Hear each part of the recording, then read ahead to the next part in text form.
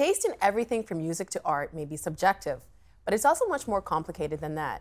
Tom Vanderbilt is author of You May Also Like, Taste in an Age of Endless Choice, and he joins us for a look at how your preferences in pop culture and beyond both reflect and shape you. Welcome back, Tom. Thank you, great to be here. It's nice to have you back. So today we're going to talk about how taste informs our preferences in music and culture. How did taste come to be intertwined with our identity? Yeah, it's a good question. I mean, I think one thing that happened in kind of society, I'm taking a very long, big picture view here, is that, you used to have sort of a simple, kind of feudal society, right? You had the nobles on top and sort of the peasantry below, and, the nobles liked one thing and everyone else liked something else. As more people began to have more money, you sort of had an emerging middle class, industrial revolution. More people had access to more things, so they started buying the same things. The question of identity then becomes a little more blurred. If we're all sort of alike, humans don't really love to be sort of a certain, have a certain similarity with other humans, but we always want to be a little bit different. It's been called conformist distinction. So we want to find this happy medium between being just a little bit special and being like everyone else. So if everyone can buy the same thing, how do you find this difference? So that's where kind of certain tastes began to emerge, where a minor change to your jacket or something would indicate some social difference. And I find this today, flash forward now to 2016, in a place like Brooklyn, New York, where I live, and you go to order a coffee at the kind of local, coffee shop, the artisanal, kind of hipster coffee place, and you feel a little bit intimidated. You're not quite sure, whether the thing you're ordering is the right thing to order, what it even is. There's always some new preparation you don't know about, because some new group has decided we don't want to drink that coffee that everyone else is drinking. We need to distinguish ourselves a little bit more. So the distinctions have gotten, pretty fine, and things that used to be like everyday objects can now be treated almost kind of like these luxury goods, with people, what you choose really seems to say something about you. Cell phones, right? That's a big one. But I want to talk to you about art. To what extent is there a correlation between one's social class and their taste in art? I mean, I think all taste is somewhat linked to social class. I think that used to be a much stronger connection, though. And now we had something emerge in the last few decades that's been referred to as cultural omnivorousness, where people, we're no longer tied into these categories of highbrow and lowbrow. You can only like opera, but you couldn't like this other thing. And now it became more interesting and more compelling to just find what was good in all sorts of genres, and not sort of limit by the art form or the genre, but kind of free range across all these sorts of things. So you could be into opera and hip hop and this and that, and not simply discount something. So it's become a little bit harder, I think, to tell where someone is coming from. But more so than money, the argument has always been it's one's education that is the strongest kind of influencer of social taste. But the thing I'll say, the key takeaway here is that taste is very predictive of who you are and who you hang out with. And they've done studies looking at people's Facebook likes, and you can really infer a lot about that person just with a computer algorithm. Their sexual orientation, gender, race, political affiliation, all sorts of things just from the likes. I mean, it doesn't always work. Some people, people are always, have individual taste, but you can do a lot of finding out about a person from these, what they're displaying on Facebook, without knowing anything actually about that person. In your book, you write about, I guess, the ebbs and flows of art in the art world. How at one point in history, certain art was considered, great, and then other parts of history it wasn't considered great. What do you attribute that to? Yeah, I mean, if you look at the late 19th century, the paintings that were selling for the most money are now today almost forgotten. The work that was considered very controversial, that was considered not to be art at the time, was something like the Impressionists, who are now selling for, their works sell for several hundred millions of dollars. You have blockbuster shows, people lining up the door. So, I mean, the thing here is that tastes always change, and it's really impossible to predict in any moment what is going to last from the current moment. Are the tastes we have right now going to be projected 10 or 20 years from now? It's just impossible to say, I think, on both a personal and a social level. I find myself personally sometimes, if I go to the museum or to the art gallery, it's different. I guess some people might be drawn to a piece, and other people might not be drawn? Do you think language? Yeah, I mean, of course, the key thing there you said is like you've gone to an art museum or a gallery, and that's right away you're sort of being predisposed to think about what's inside that gallery or museum in a certain way. It is art, and you are probably supposed to like it if they've decided to show it in this gallery. There was a great experiment done in Belgium on the street. They took a famous Belgian artist and had him paint a work on a street, on a kind of a wall in Antwerp.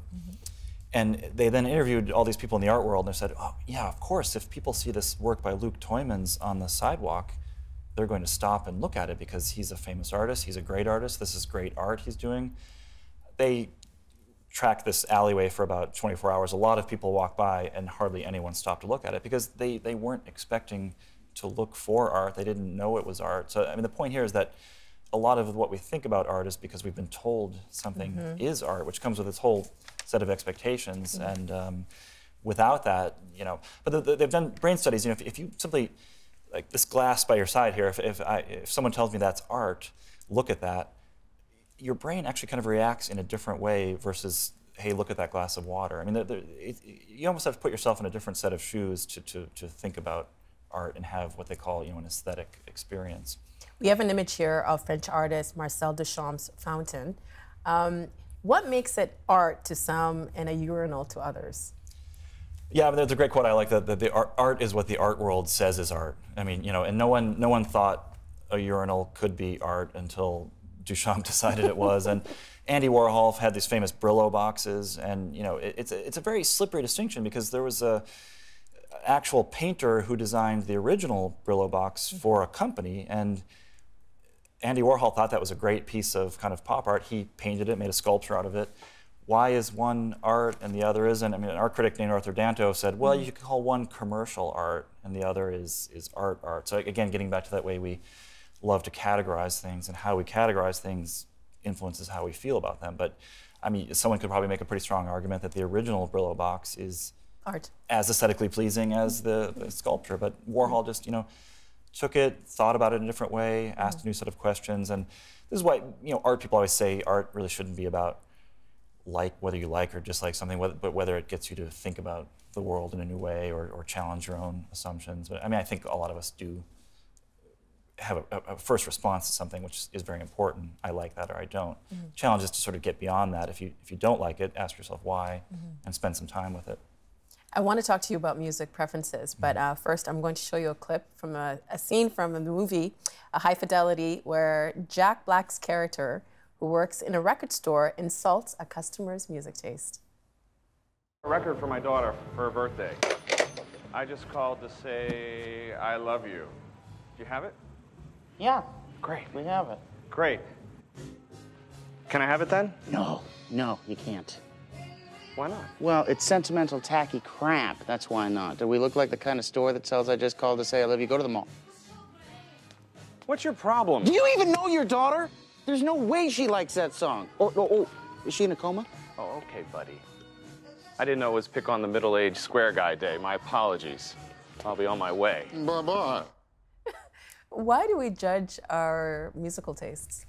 I've been in record stores like that. I spent my whole college in that. But yeah, I mean, it's funny. I mean, Pierre Bourdieu, this famous French sociologist who thought a lot about taste, you know, thought that music really classifies so much more than other things. I mean, music is a very personal thing. Unlike movies, you know, people kind of listen to music privately. And I think, you know, a lot of us first love music in an age when we're forming a lot of social affiliations, and we decide who we're going to hang out with in a place like college or teenage years based on that music. And these are kind of ridiculous distinctions in some ways. And I remember having, you know, those sorts of arguments. It's a funny thing where, you know, obviously Jack Black and that character, their tastes are very far apart.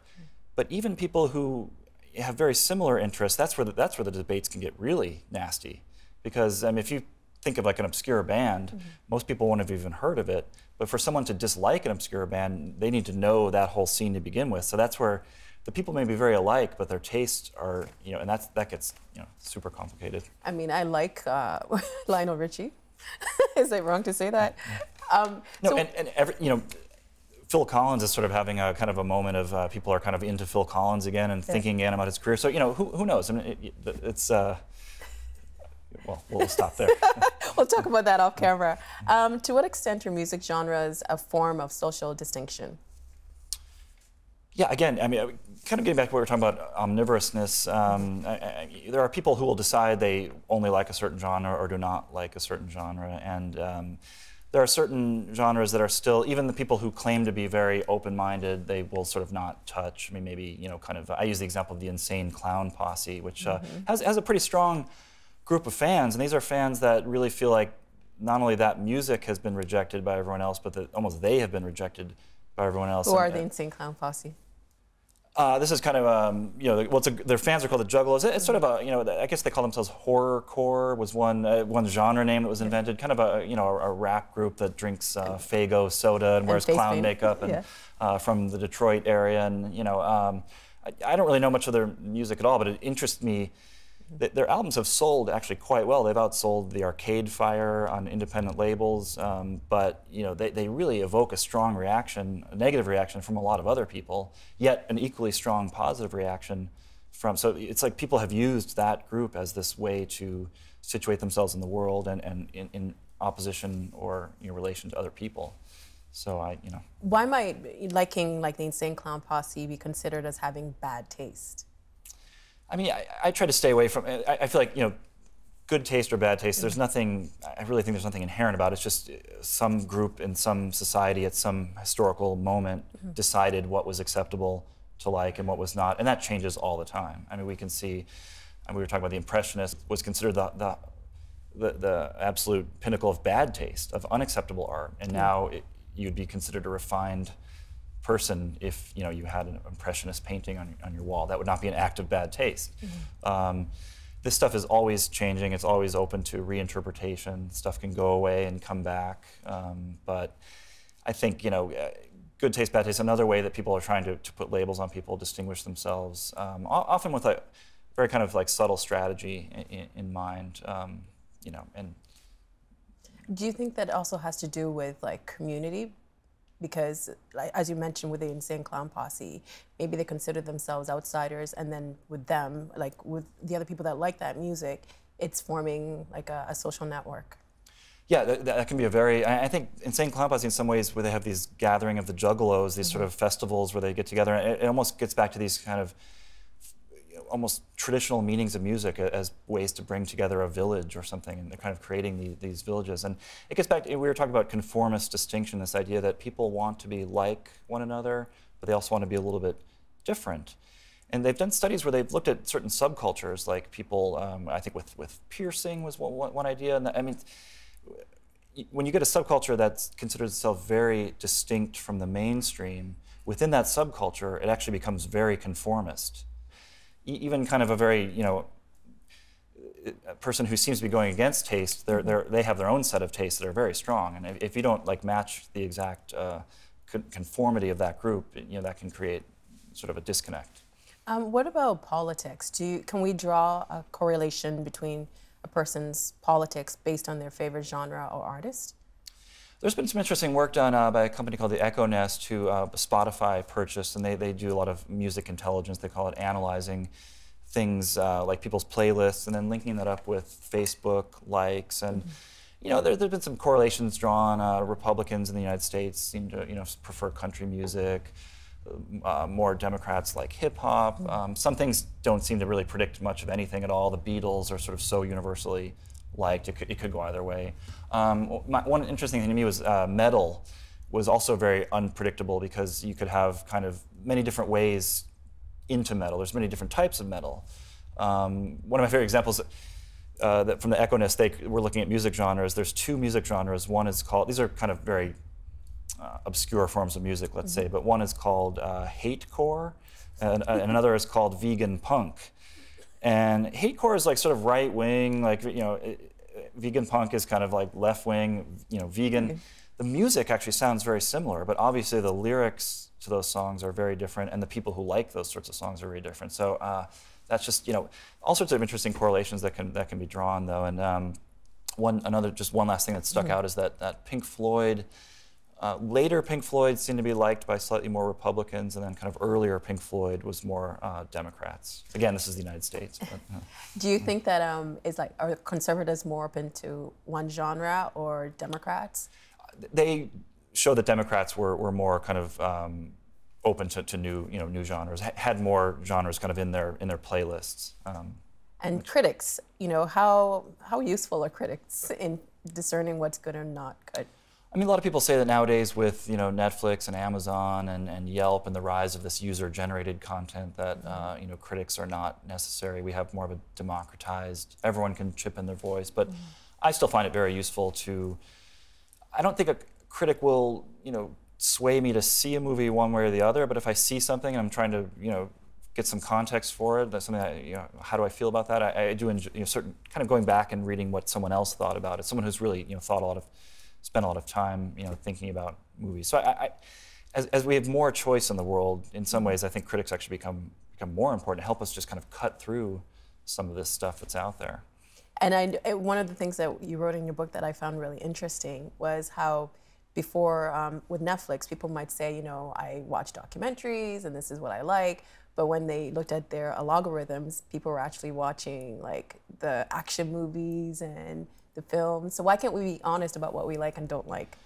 Yeah, I think with everything, we have sort of an idealized version of who we are. I mean, maybe the things we think we should watch, or even the food we think we should eat that we don't always necessarily eat. We all have our guilty pleasures. And my own, with the DVD queue on my Netflix is filled with a lot of things that I haven't gotten around to. I've had films sit in my house for a month and a half and kind of, I feel really guilty that I'm not watching them because they're, some long kind of film with subtitles that is going to require a certain amount of mental energy. And I really, end of a long day, I just want to go to the instant streaming and find something I've already seen or some kind of action flick or something. So, but I think a lot of us, the whole point here is that a lot of us have many different sets of tastes, and we're not easily reducible to one thing. But all these online services, if you go to Google's ad preferences site, which I recommend that you do, and Google will predict who they think you are based on all the web searches you've done. And when I did this, it showed me to be a 25 to 34-year-old male with interested in action films and smartphones and some other things. And I was looking at that, I was like, well, I'm 47, so you got me so wrong, Google. And then I thought, well, wait a minute, they're actually looking at what I was into more than actually who I was. So maybe my tastes are just kind of that of a younger person. So I'm acting, I should start acting my age is the point, I guess. But age is just a number. So. I tried doing that and it blocked me. So I don't know, maybe it's because I'm in Canada. But I use Or you have some pretty crazy search histories on that. It's like we can't figure you out. You mentioned Spotify and Google Play. How effective is technology at matching people to music? It's getting a lot better. I think in the beginning, Spotify would play their radio stations, and you'd get kind of a circularity problem where you start a Beatles station, then they'll play you a George Harrison solo station, then they'll go back to the Beatles, and they don't. It's always hard to tell where a person's coming from, what they're actually looking for. But with this Echo Nest acquisition, I think they've been getting some more interesting playlists that will take you a little bit outside of your comfort zone, maybe make a little bit more. Spontaneous, serendipitous choices but again, people want different things at different times. I almost wish sometimes you could have a little set of dials where you could say I'm feeling very adventurous right now. Mm-hmm. Give me the Beatles, but then give me something very different. So these are problems that these data scientists are trying to figure out. Sometimes I use the example of the song "We Are Young" by Fun. Mm-hmm. This showed up on Pandora in the US a couple of years ago, and it was sort of liked by a certain number of people, but it wasn't a hugely successful song. Then it appeared in Glee, and it brought a whole group of new fans in who wanted to hear that song. But that was a very different group of fans than the original Fun fans. So what are you playing next for them? Are you playing something kind of within the Glee universe or something within the original Fun universe? And this is a hard thing for a guy sitting in Silicon Valley in front of a computer to try to figure out, but they're trying. Do you think that these services will become substitutes for critics, like music critics? Now, again, I just spent an evening talking with a guy, Ben Ratliff at the New York Times, who's a critic who wrote a book called Every Song Ever, and it's an interesting take where he talks about how now we can listen to everything in the world, right? So how do you go through that? there's a service called Forgotify that has songs that have never been played on Spotify, not even once. There are 4 million songs on Forgotify. So that's all. Insane. I don't have time left in my life to listen to all those songs. Yeah. So Ben, he'll pick a theme like silence or something. He'll give you just a way to listen to music, and then his playlists are very eclectic, going across genres and stuff. But just thinking about new ways, now that you have all this stuff, it doesn't necessarily work to do it the old way, just play one album after another, because there's a lot more interesting things you can do. You can draw from everything, and you just almost need to be more creative. And critics are the ones who have some of these chops to kind of think in those terms, I think. What I found fascinating, you write about people who enjoy art or music ironically, guilty pleasure, camp, whatever you want to call it. How did this form of taste develop? I mean, Susan Sontag, the American intellectual, was the first person to talk about camp. I think she said, once we had gotten Western society become sort of like wealthy enough and had enough leisure time that we had enough good stuff already. Mm-hmm. It was almost like we had a little leftover energy, and we wanted to think about what maybe it's fun to also look at some bad stuff, and whether we actually like it or like it in some kind of complicated way, like ironically, or hate watching. They talk about in the United States. Camp. I mean, camp really does stem from enjoyment, I think, and it's another one of these things trying to get beyond simple questions of good, bad, like, dislike, and how things can be really complicated. Certain things I like. Do I think it's the best film ever? No. Is it a fun thing to watch on an airplane on a Friday night at home? Yeah. I mean, there's many ways of appreciation that I don't think always have to be about absolute quality or matching some kind of perfect taste profile that you have. Would you say it's like an evolution of taste? Yeah, it's sort of, like taste plus or something. I mean, I don't know. It's kind of like, trying to think of an example here. Because in the book you mentioned that there's actually, there's this website for bad art, what's considered bad art. Yes, in Boston, the Museum of Bad Art. But what's funny about this guy is he doesn't just collect anything. He has a very strong set of criteria for what is good, bad art.